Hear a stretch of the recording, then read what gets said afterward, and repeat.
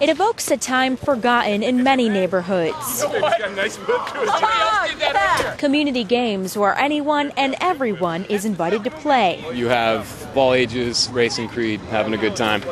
You know, you'd think that there would lead to like disputes or like skirmishes, you know, but everybody plays. No fights or anything? No, never. This game is the greatest, man. It's so fun. I like the people that come out. It's a wide variety of people. It's just amazing. At any given time, 60 or 70 show up. It's fun to like throw stuff at people. Did you know anybody before you started playing? No. And how many friends have you made?